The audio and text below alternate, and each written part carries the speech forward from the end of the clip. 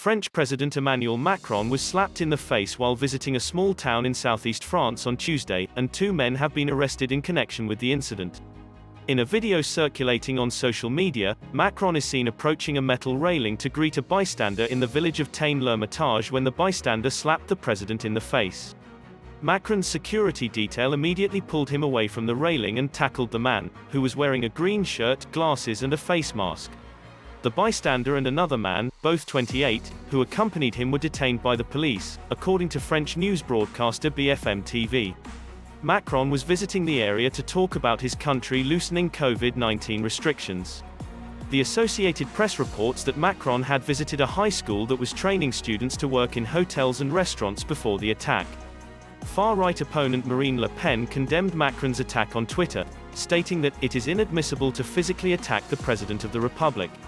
Speaking at the National Assembly, Prime Minister Jean Castex said through the head of state, "That's democracy that has been targeted," in comments prompting loud applause from lawmakers from all ranks, standing up in a show of support, the Associated Press reports.